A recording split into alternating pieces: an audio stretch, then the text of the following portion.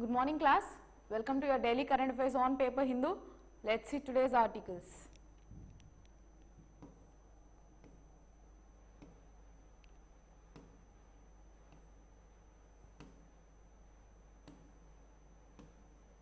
So more of local articles, let's go for something else. Yeah. So yesterday I was discussing about one issue with respect to protection of languages of states. So FSSAI, your food security cooperation, just a moment. Yes, so it has given certain notifications. So Food Safety and Standards Authority of India, FSSAI, has given certain norms and regulations to Tamil Nadu and Karnataka, stating that the name on curd should be replaced. So instead of stating it as curd, it should be mentioning as dahi, and in brackets you can mention your state language, whatever this majorly spoken state language, that language term synonymously you can be adding it in brackets. That is what FSSAI has given regulations to Karnataka and Tamil Nadu. So what happened? So it has proposed to drop this English term, and currently Tamil Nadu has mentioned that we will not print dahi on Avin curd packets. That is what Tamil Nadu has mentioned, because it is threatening our language. So it has mentioned that Tamil Nadu Chief Minister Stalin has criticized FSSAI direction, stating that Stalin said that is unabashed insistences of Hindi imposition. So he is mentioning that it is forcible imposition of Hindi language on non-Hindi speaking states, which is threatening again our own national language, so our own state majorly spoken language. So that is what he has mentioned, and we will not be printing this dahi on our curd packets, and we will be writing our own language on it. That is what Tamil Nadu has mentioned. Next.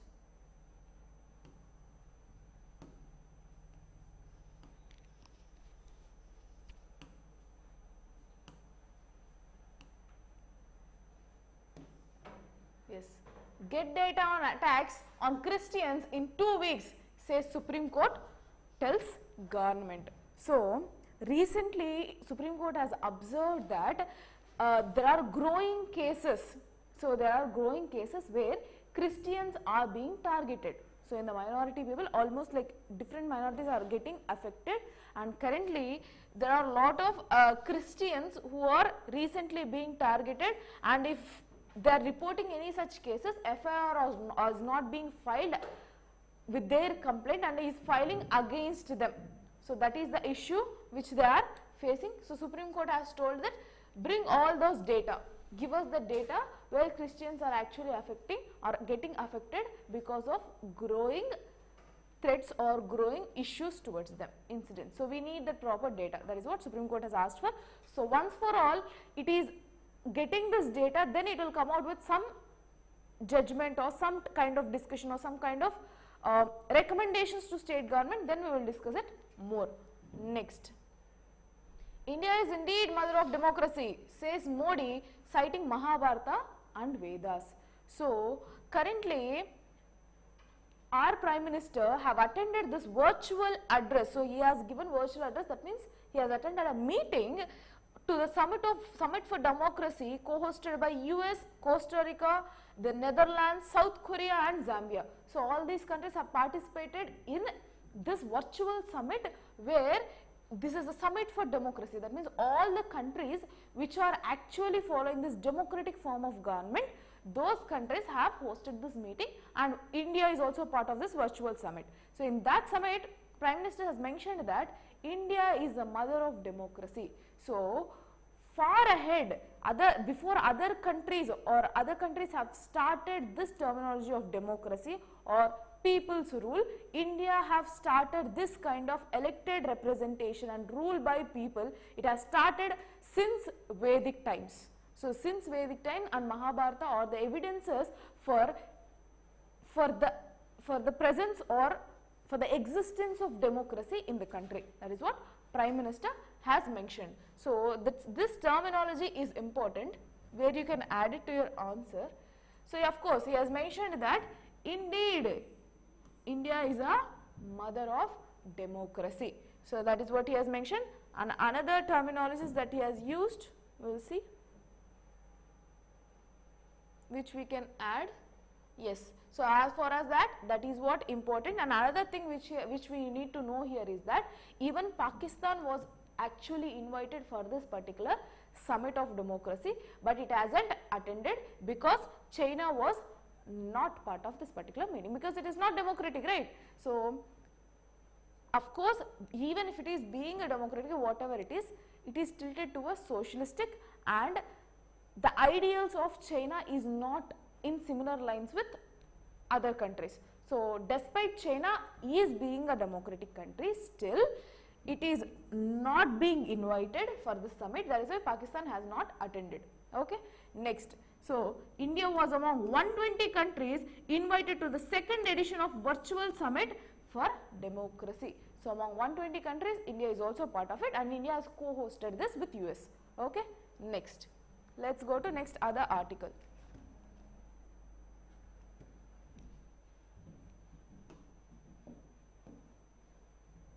So now you need to understand that foreign policy of Pakistan is affected by China.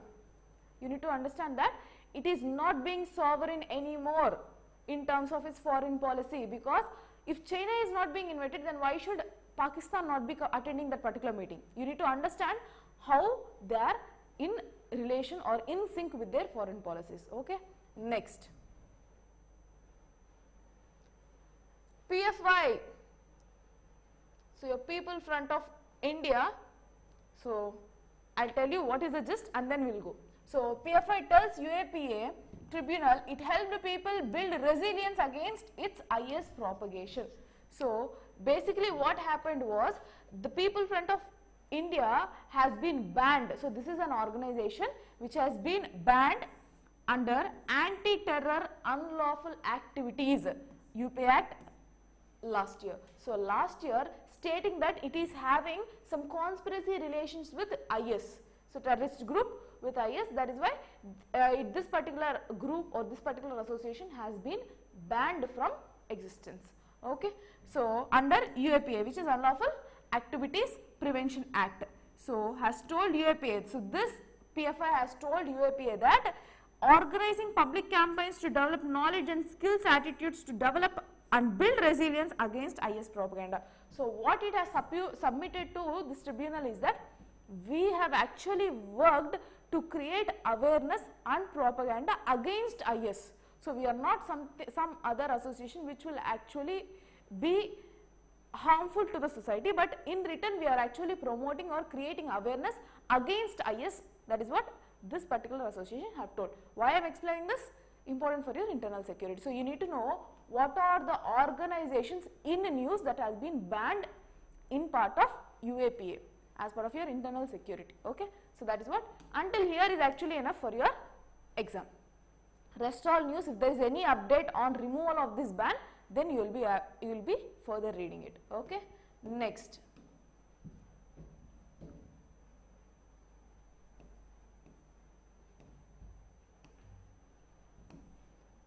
yes, army to get important, first of its kind, whenever it is first of its kind, important as part of your S&T defense. Okay. So army to get satellite will help to provide mission critical data.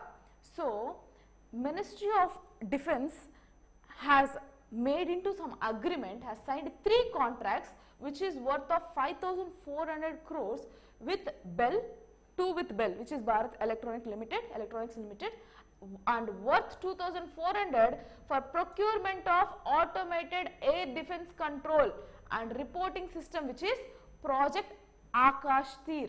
Akash Tir, very important. So can be directly a bit for your prelims.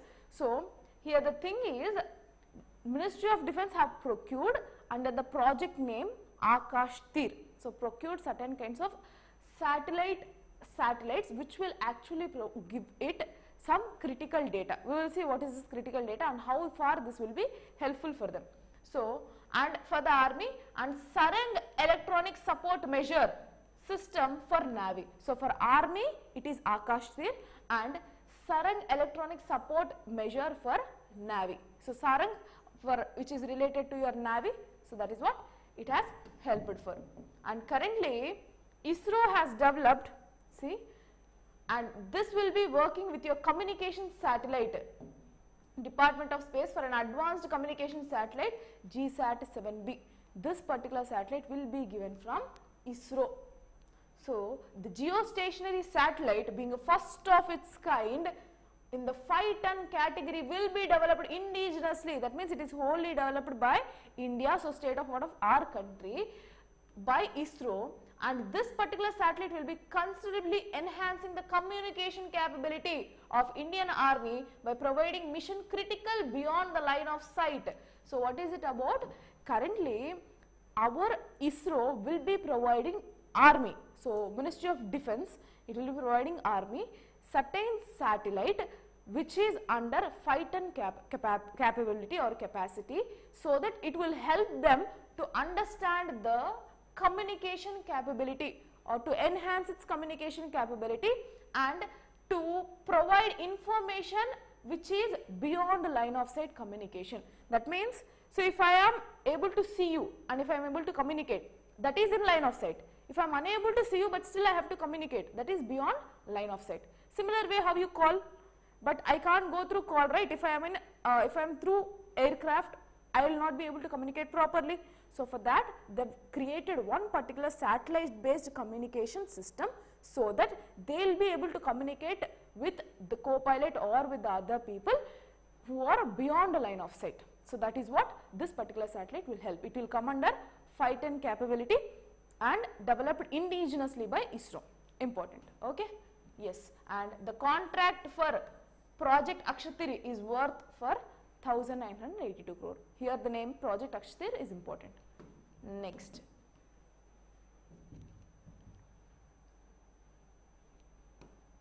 More of a political news today. So very few articles. Let's see. No evictions for Great Nicobar project. So currently government has started this Great Nicobar project. So what is this project about? We will see. Important again, because PVTG groups are there in Great Nicobar. Okay. So what is this PVTG? Here, particularly vulnerable tribal groups. So these are of very small in number and their cultural heritage should be protected. So they should not be evicted from their own places. Whenever you are building a particular infrastructure project, or if you are making any developments in a particular area where there are PVTGs, then definitely you should make sure that their culture should not be disturbed. Their lifestyle should not be disturbed. So ensuring that, in this article they have mentioned that no evictions, that means we will not make people go out of their place for constructing this particular Nicobar project, Great Nicobar project. So what is it about? Government says around 7.114 square kilometers of tribal reserve is proposed to be utilized for the project. So 7 kilometers is actually being utilized for development of this particular project, around 7 kilometers. But that is subjected to protection of interest of tribal people. That means we are not going to disturb their interests. So as long as they are there, they will be ensuring that particular place. Culture will be ensured. No evictions happening. So yes, they have clearly mentioned here what will be utilized or how this particular 7 kilometers be utilizing. So the union government will not allow displacement of tribal people to make way for 72,000 crore Great Nicobar project, and the tribal ministry told Rajya Sabha on Wednesday. So what he has mentioned, the project amount will be 72,000 crore and will make sure that tribal people culture will not be disturbed. So there will be no evictions happening. So the project being implemented by Andaman and Nicobar Islands Integrated Development Corporation. So who is working with this? It is developed by or implemented by Andaman and Nicobar Islands Integrated Development Corporation, one corporation company, and includes transshipment of, and so what does this project include? Transshipment port. So a port will be there where you will be shipment, for shipment purposes there will be one transshipment port, an airport, then a power plant. So for electricity generation, obviously they need electricity generation in this particular place, right? And a greenfield township. So from scratch they will be developing it. So all these will be built by this particular ANIIDCO. So this corporation will ensure all these projects be built, but not disturbing tribal people. So who are the tribal people? Just a moment. Yes. So who are the tribal people present in this particular area? They are, especially in the place where they are building this particular township or this particular project, are from tribal reserve. I will tell you the name of the particular tribes who are actually living there, that is Shompan tribe. Again important for your prelims. So when such things come, important. So Shompan tribes are actually living in this particular place where this project is being held. There are many tribes who are present in Great Nicobar Island, in which this particular project place, Shompan tribe, are huge and which are classified as PVTG, which are particularly vulnerable tribal groups, right? So yes, so they told that their interest will not be the interest of tribal population, especially Shompan of the PVTG.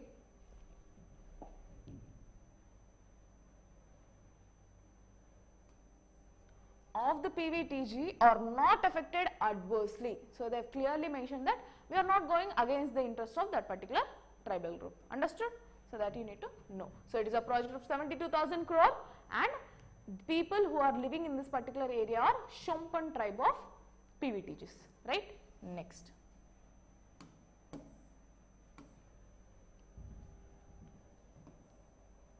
So NCLAT, which is again a tribunal, National Company Law Appellate Tribunal. That means if there are any companies, so business, big giants like Google, these people can go to these tribunals for any kind of issues. So grievance redressal or any kind of fines if they have been allocated to, then they will go for further debate and discussion. Whatever the judgments renewal or whatever it is, they will go to this particular NCLAT.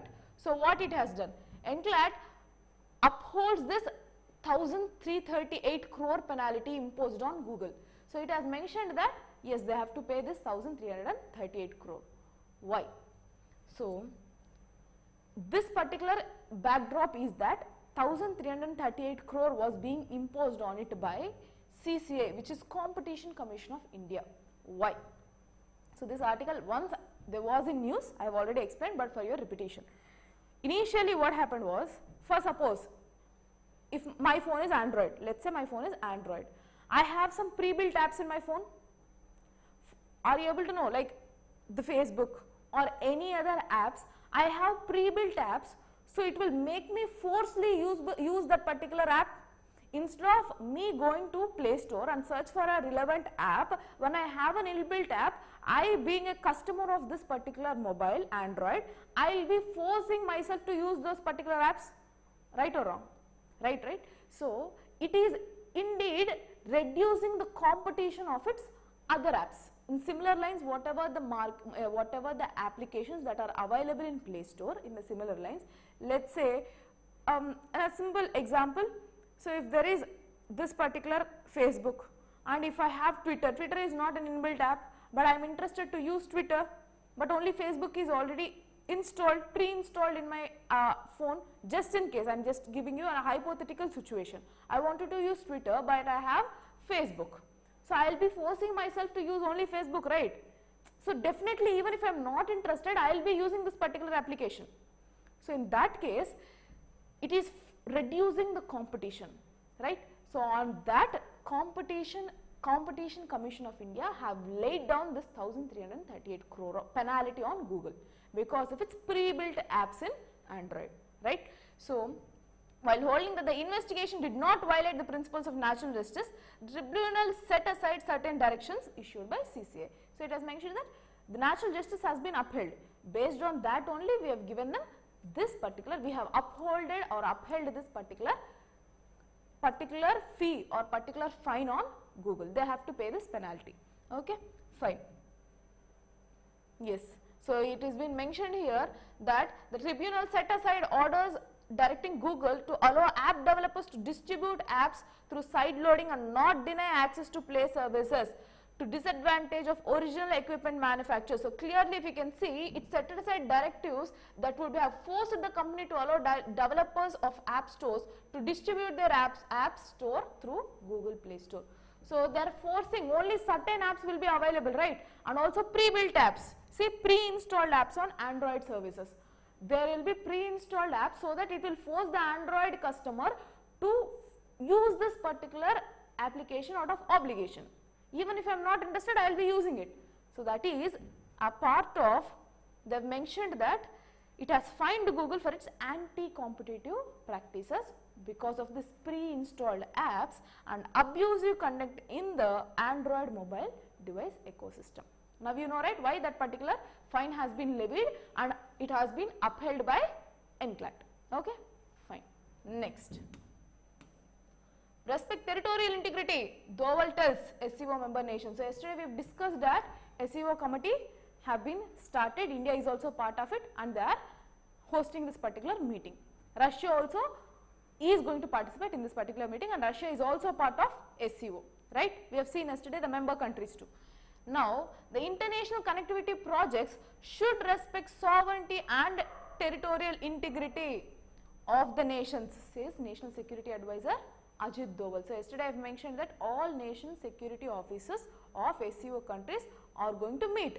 So in this meeting, Ajit Doval, our National Security Advisor, has mentioned that if you are developing your infrastructure policies or infrastructure projects, whatever it is, if you are developing some kind of infrastructure, respect the other country's sovereignty and integrity, territorial integrity. So this is directly questioning the BRI policy. Okay. So your that initiative, just a moment, yes. So it is questioning this particular initiative that is being followed by China and Pakistan. They are trying to levy infrastructure, not levy, they are trying to build this particular infrastructure in POK areas where Pakistan occupied territories. So line of control areas, they are trying to build this infrastructure. So at the end they can claim that we have started all these infrastructures in this particular place too, as it is our own area. With respect to that, as a backdrop, our national advisor, security advisor has mentioned that you should be ensuring that you will be respecting each country's sovereignty and territorial integrity. That is what this article is about, and rest all nothing is required, only that is actually mentioned in this article. Next.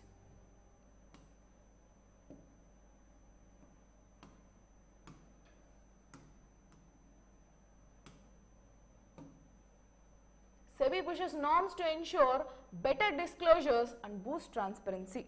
So earlier I have mentioned that because of Adani stocks issue, the government has asked SEBI that do you have any regulations so that you can protect the customers when there is sudden fall in stock prices.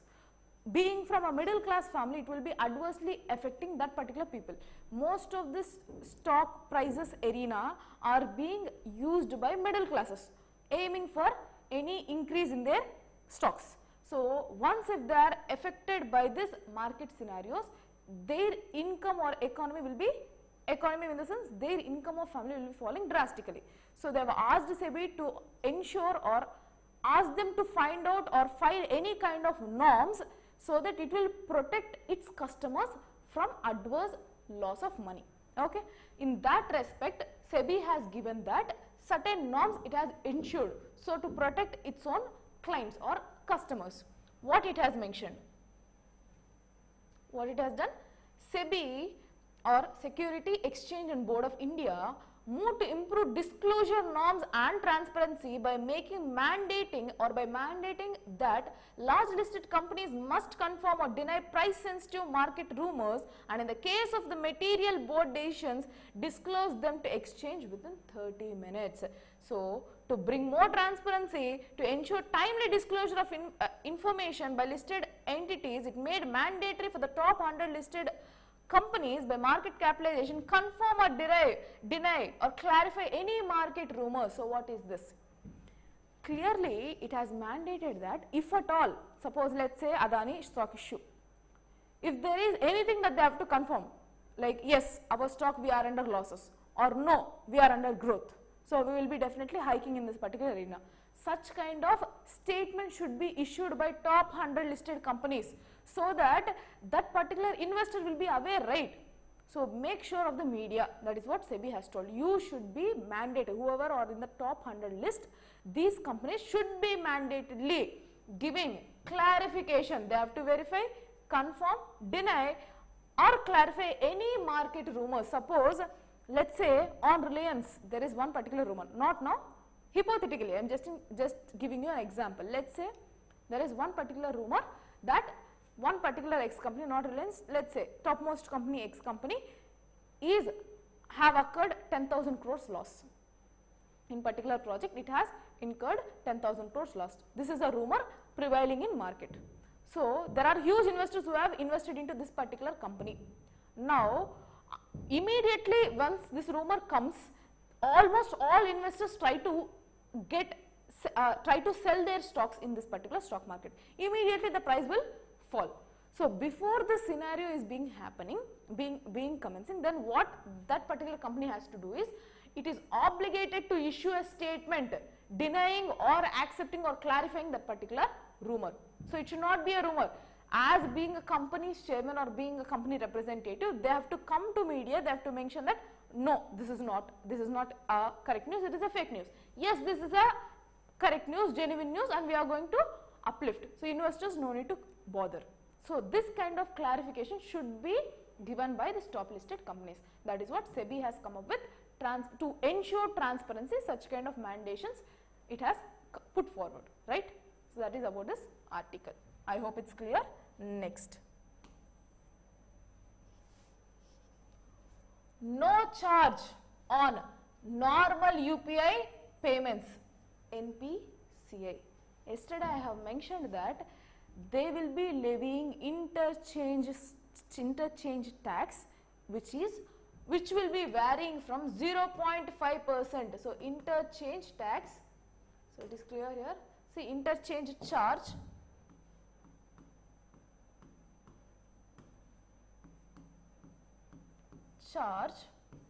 of 0.5% to 1.1% on transactions to merchants. So merchant transactions, I will tell you what are all these things, and then we will discuss. Let me write it down. Merchant transactions, all the transactions which are more than 2,000 rupees. So rupees more than 2,000, whatever are the merchant transactions through UPI, so UPI based platforms, it can be through wallets or cards issued by this UPI. So you have Paytm card, you have PhonePe wallet, some vouchers, so all these things, just a moment. So all these things will be there. So based on that, if you are transacting anything more than 2,000, so what is this anything, what it will actually involve, that you need to know. So on this, interchange charge will be levied. So what is this about? Now let's say I am a person, basically some middle class, not middle class, some family, let it be. I am a person, I have to purchase some education, let's say I am going to pay fee for one particular institute, okay, or institute material to be precise. So to some particular institute I am going to pay some fee of 25,000, let's say, okay. So let me make it clear for you with 10,000, so it will be easy for calculation. 10,000 rupees I am going to transact to one particular institute, me being a person who want, so this is some educational institute, some educational merchant. Merchant in the sense who? Some trade or some business person. It may be a single person or a company, it does not matter, okay. So now I am going to pay. Now what I am using here, through which means I decide to pay, let us say through PhonePe. Through PhonePe, I am going to pay this 10,000 rupees to this particular merchant through PhonePe wallet, let us say. Through PhonePe wallet, I am going to pay this amount to this educational institute, so that I want their material, some other thing. What is this interchange charge? Now I am paying through this phone pay wallet digital transaction. So through UPI based wallets or any this merchant transactions, I have been paying them. Okay. Now after I pay this, I am using some wallet here.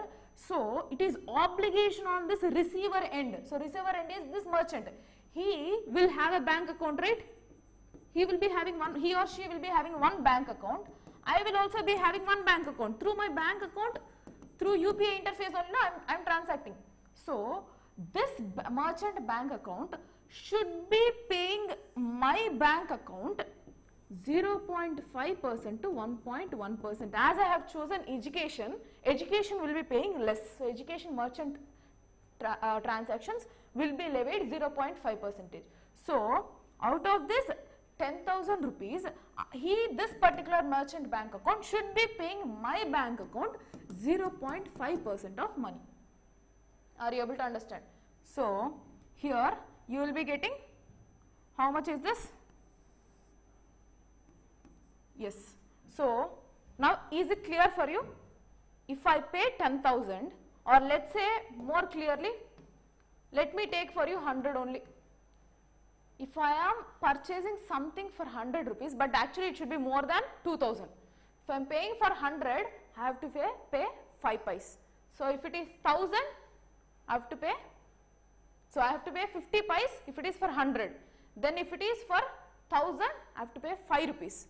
So if it is for 10,000, I have to pay 50 rupees. Understood? Clear? So that is what it is clearly. Just a moment.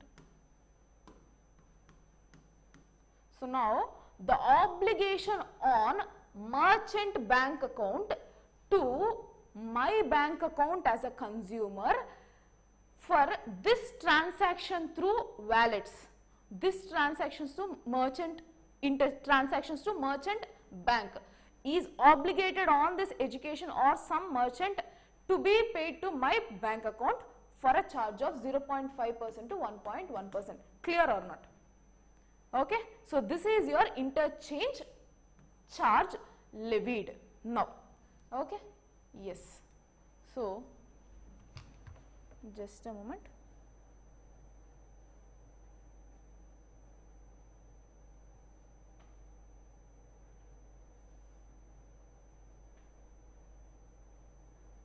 Yes. So that is what I told you. Clear, right? So I hope it's clear.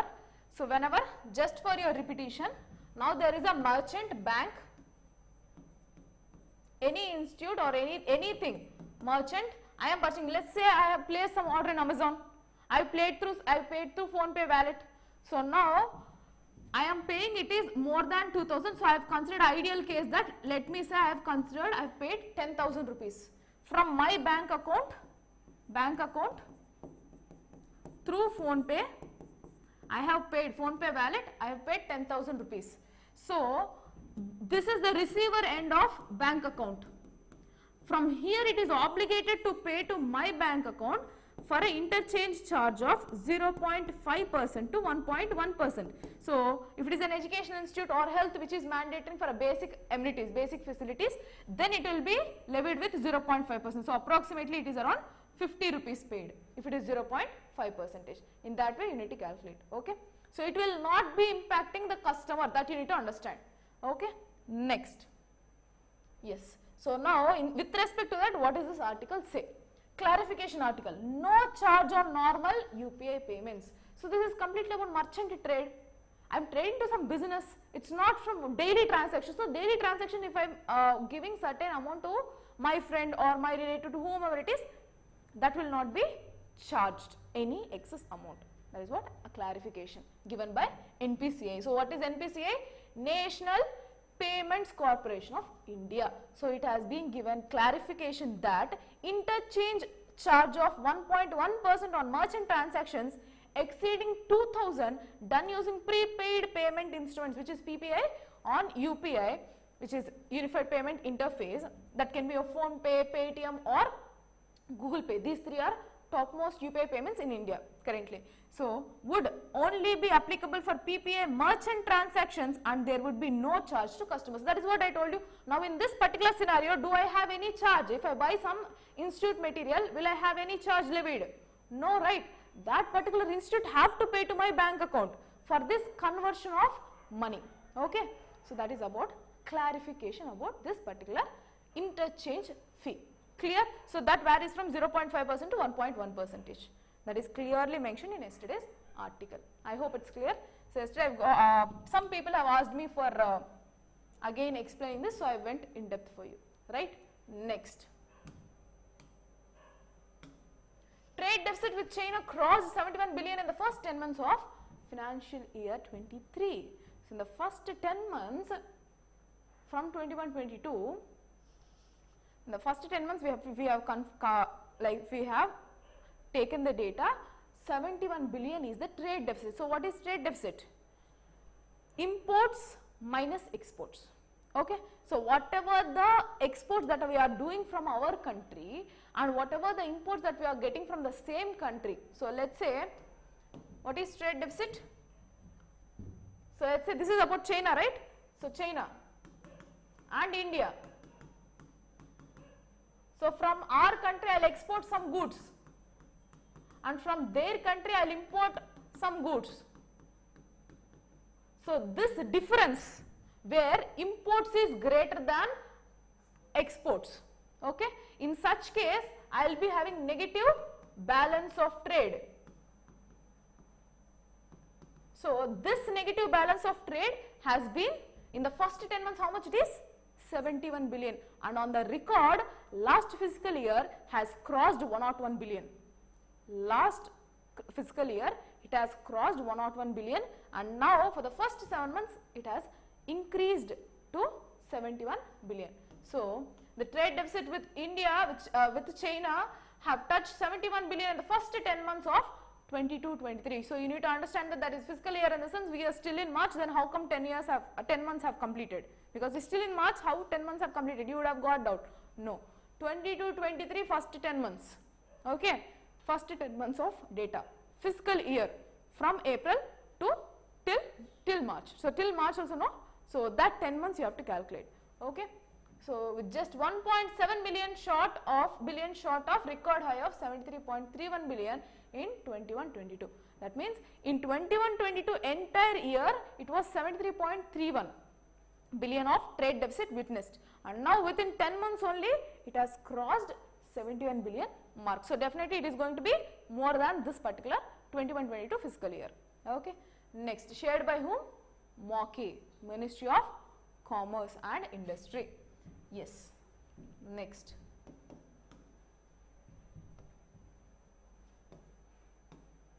So, I think one last article left. Yes, one last article. How to manage India's solar PV waste problem. So, one thing is fine. We have our own target that net zero energies by net zero energy by 2070 is our target. That means we have to convert completely into renewable energies, renewable energy source by 2070. Good. We are taking a lot of steps towards green energy or clean energy mechanism. That is fine. In that, one of the prominent way of generating electricity through renewable sources is through solar energy. So, to generate energy through solar, what we have to use? Solar panels. Photovoltaic cells will be placed in the solar panels, which will, when sun be imposed on it, it will convert this heat energy into electrical energy. That is how your solar energy works. How your solar energy is being generated is that photovoltaic cells will be placed on solar panels, which will convert, which when the solar energy is being, that means which when sun is imposed on it, then it will convert the heat energy into electrical energy. Now, the issue is that we are installing a lot of photovoltaic cells all over the country. Currently, our solar energy's potential, installed potential is 62 gigawatts. Solar capacity installed is 62 gigawatts as of now. Now, what is the issue is, what about the waste that is being generated? Now this photovoltaic cells will generate certain kinds of waste, right? It is not like it will be existing for entire lifespan. Waste will be generated, expiry date will be there, right? It might be worn out, or it may fail, or after few of the times it will stop working. Definitely, it is also part of cell, your battery cell, similar to it.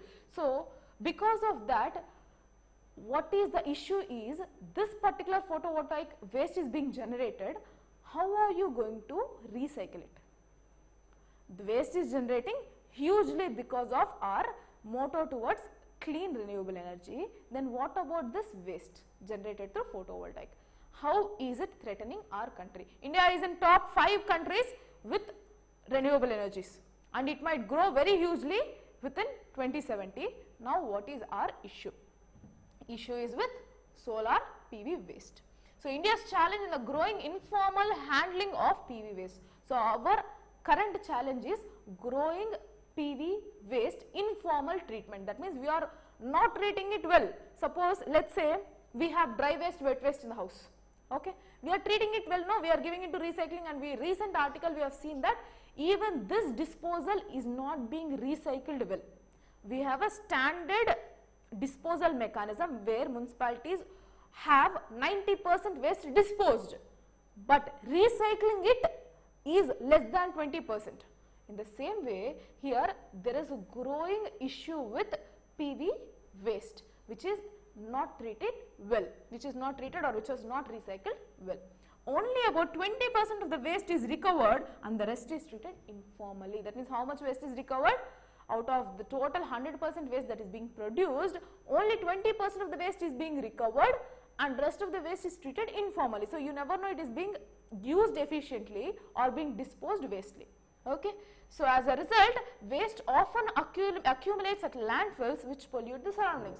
Also, this might create fire too. So certain chips or whatever is being installed into it, if it is not treated well, then definitely it is polluting the surroundings and it may again incite fire, similar to the case in Kerala. Okay, Brahmapuram, there was one issue, right? Same way. So India is expected to generate an enormous amount of PV waste over the next 20 years. So next 20 years, India will generate exhaustive or extensive PV waste. Why? Because we are taking steps towards renewable energy. We have a target in 2030, we have a target in 2050, 2070, we have different targets. So definitely huge PV waste will be generated. So with respect to that, there was one particular report given in 2016. According to this report by International Renewable Energy Agency, India could generate 50,000 to 3,25,000 tons of PV waste by 2030. Very important perspective.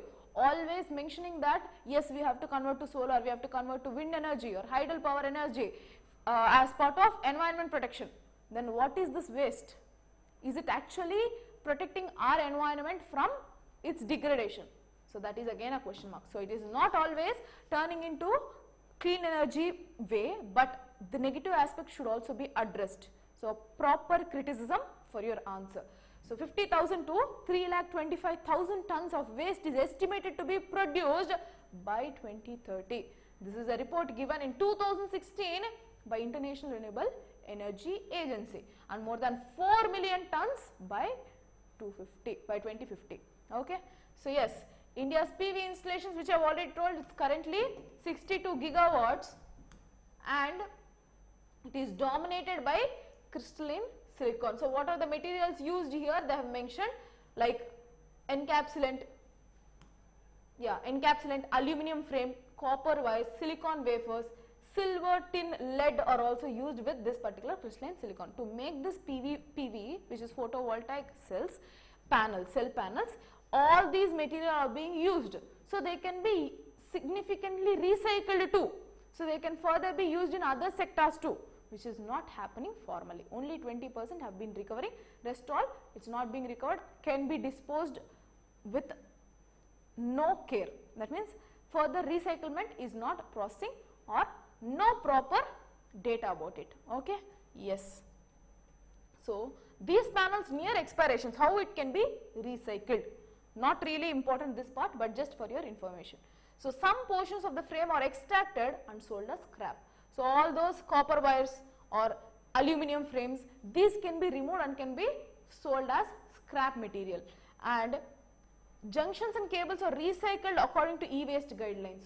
So whatever are the junctions, clamps, whatever the small assembly units will be there, right? These particular assembly way of units can be disposed or dismantled and can be used as or can be recycled as part of e-waste guidelines. And the glass laminate is partly recycled and the rest is disposed as general waste. So all these are the way how it is being recycled. And according to the report, this is another report, latest report as of 2021, approximately 50% of the total materials can be recovered. And India's challenge is the growing informal handling of PV waste. That means through the generated waste of photovoltaic panels, almost 50% can be reused. It can be recycled and can be recovered and can be reused. But only 20% is informally being recovered. Only recovery is only 20%. Then how can you ensure the proper recyclement? So that is about this article. So that's it for today. I think, yeah. Yes, that's it for today. Thank you for the session. We'll meet tomorrow with another daily current affairs session. Thank you. Good day.